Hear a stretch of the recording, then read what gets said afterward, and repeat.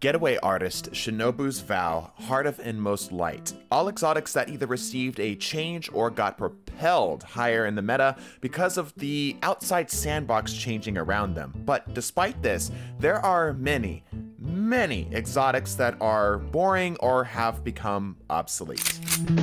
Today we're going to discuss some exotic armor pieces that need updates to their overall design. This can be because of a general lack of power to use them, or because their purpose they served has been filled by 3.0 reworks or the like. One thing that may be a tad odd for this video as opposed to ones we've done in the past is we are not going to cover exotics that could be simply buffed linearly. In other words, exotics like Mask of the Quiet One, Geomag Stabilizers, Lucky Raspberry, and so on won't appear on this list because they could be good if what they did was just made stronger, like more ability energy from Mask of the Quiet One, even longer durations with Geomags. You get the picture. But before we get going, I want to tell you about the sponsor of today's video, Bespoke Post. Bespoke offers monthly boxes of top shelf goods from under the radar brands, and it's free to join. Bespoke is awesome because they source 90% of their high quality products from small businesses, of which many are located right here in the US. Based on a preference quiz that you fill out, Bespoke introduces their members to cool new products like outdoor gear,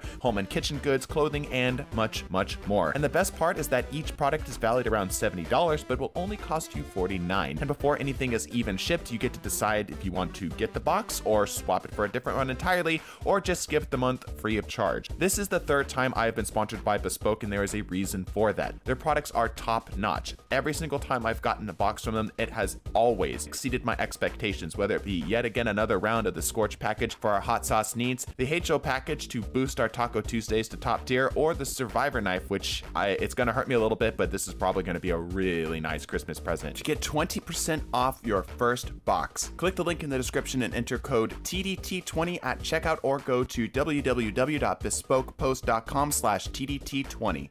As a perfect example of something that I'm hoping to address in this video, Astrocyte Verse.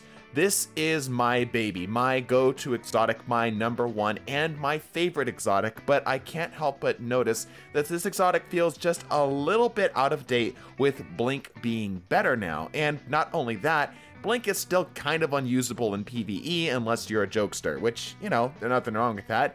But why not give this exotic just a little bit more usability in the PvE space so that it can still keep pace with the Blink buffs that we ended up getting? A simple change I'd like to see for this is that this exotic will partially reload your weapons when you blink after getting a kill. This could open up some really interesting play styles where you could do something like fire a grenade into a crowd of enemies, blink, and then you've got that ammo back so that you can go again. It actually makes blink into a weapon, which I think is pretty damn cool. Next up on our list is the Eternal Warrior. Often it's better just to use Thunder Crash in PvE, and at that point, Curse of the Falling Star is just gonna be the place that you go to if you want Overshield on your Thunder Striking Titan. And this is almost entirely pointless in PvP because you're pretty hard to kill anyway. That Overshield's just not really gonna do a whole lot for you. One change that we could do is just to allow this to grant Overshield to all supers. Another idea, just completely to change this exotic altogether, is to allow this exotic to grant barricade energy whenever your barricade takes damage. This would allow the Titan not only to play into the idea of an Eternal Warrior like the name implies,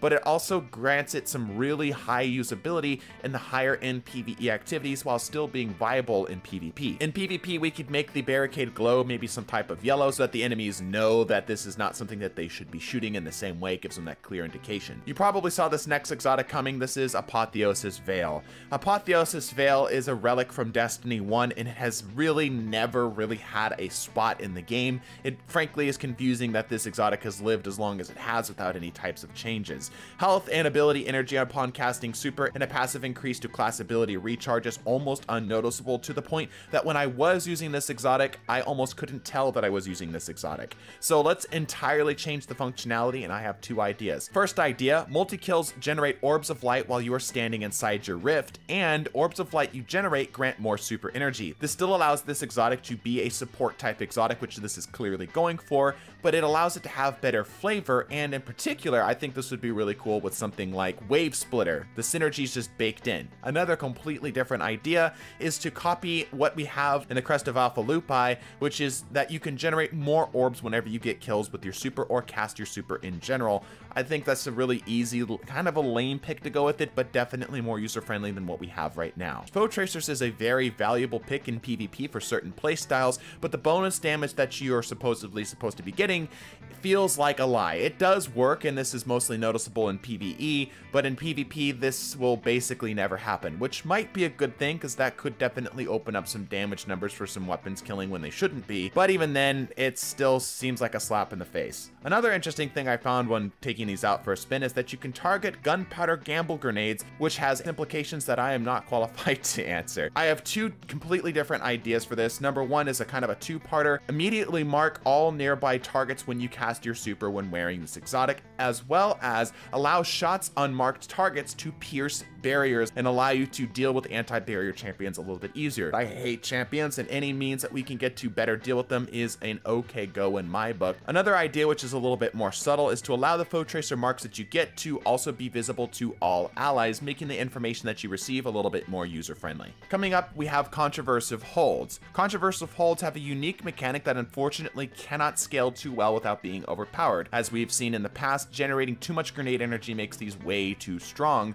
but they're still outclassed by things like Nezarec's Sin, Eye of Another World, and Verity's Brow, which are much more passive in your ability to get grenade energy, while often having better overall results. An idea for this is to increase the damage that the overcharged grenades do, making these a little bit more valuable as a DPS tool, and allow these to also deal with unstoppable champions whenever you're using a void grenade. The other option for this is to go in the more tanking direction, which is to increase the hold duration that you have on your grenades, and if you hold a grenade charge for an extended period of time, it will project a field of energy that guards and drains nearby enemies, similar to how blocking with a ruinous effigy orb would work. Now let's talk about sealed Ahamkar's grasps. Unfortunately for these exotics, Whisper of Impetus on Stasis exists, which is a much cheaper way of getting this type of effect to proc. It does have some interesting glaive synergy that was baked into it, but ultimately still not quite worth it outside of some really niche and often buggy circumstances. By the way, did you know that these exotics grant airborne effectiveness after a melee?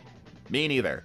So, shout out to Eggnog in our Discord who had an idea of allowing melees when you're at a full magazine to overflow the magazine of non-single shot weapons, so things that aren't bows or grenade launchers of the like, so we don't have anything breaking there. We're coming into the home stretch here. Next we have Khepri Sting, a really cool exotic for PvP, albeit a bit niche, but it is basically useless for PvE. An idea for this is to play further into True Sight and make it a little bit more skill-based and allow you more tools to actually play around it, which is that you'll gain True Sight, or the ability to wall hack targets, whenever you have Void Invisibility. Now, at face value, that might seem a little bit strong, but I think we could reduce the overall range of True Sight from, I think it's like 40 meters right now, closer to 20 meters, so you still have to be somewhat close to your targets in order to see them, but it allows you to have it up way more often. Another idea is to allow smoke bombs to stun overload champions, or taking this a completely different direction, what if making allies invisible improved your handling, reload speed, and accuracy, something akin to Bottom Tree Nightstalker, which we sort of lost when we got the Void 3.0 reworks. In my opinion, of everything on this list, I believe that the Oathkeepers are the worst exotic armor piece in Destiny 2. They're pointless to good players except for extremely niche setups that can often be mimicked with just good discipline and practice. Let me put it this way, as somebody who uses bows quite regularly, I have never had a need for the Oathkeepers. So, here's a rework for it. Keep it where it's at, allowing you to hold arrow charges indefinitely, but increase the movement speed, targeting, and flinch resistance when you're holding a fully drawn arrow, and the longer an arrow is held, the more damage it deals to things like bosses, champions, and guardians in their super. This immediately bakes into it a little bit more usefulness for the PvP side of things, but also giving it some kind of interesting applications for PvE. Vesper of Radius arguably shouldn't be on this list because it's easy enough to buff, just, give it more class ability regen when near enemies or allow it to deal more damage with that shockwave. But I have a pretty neat idea for it, so I'm gonna break my own rules here for a second. First of all, shout out to Eggnog again. Let this work with Phoenix Dive so I can drop a shockwave on top of an enemy. And secondly, what if we allowed all allies that pass through your Empowering Rift to receive Amplified? Not the full normal duration, but just enough to get you that speed boost. This would sort of play like Lucio from Overwatch, where you can place this thing down and get your allies back into the fight, or get amplified for extremely cheaply, something that we've seen with getaway artists. Sanguine Alchemy. the poor man's Boots of the Assembler. It was nerfed a long time ago because Warlocks aren't supposed to be able to have wall hacks, but the effect they got in return is almost useless. Like I mentioned, Boots of the Assembler is just the better versions of the Sanguine's Alchemy. Sanguine's Alchemy really feels like it's lost its place. And that's a shame because they look really damn good. So here's a complete and total change idea for this. What if this exotic replaced your Rift with a personal damage empowerment that grants you healing whenever you deal damage, sort of like a lifesteal type effect? Pressing Rift again cancels the effect. While you have this empowerment, you cannot recover Rift energy. If you didn't pick up on it, the idea here is very similar to what we have with the Icefall Mantles, but the change to this is more along the lines of giving you a little bit of extra survivability, but using your empowerment as a much more selfish option, basically giving you a 15-second charge of light whenever you cast your Rift, and the healing that could come from this would need to be very, very small, maybe something like overall 2 to 3% whenever you deal damage, just enough to keep you a little bit more alive, but not enough that if you got into a gunfight within PvP, you would just be guaranteed to win that fight. And for our final exotic on this list, Prometheum Spur. Besides the Rift from super kills, in my opinion, this exotic often plays contrary to being able to use your Rifts in a helpful manner.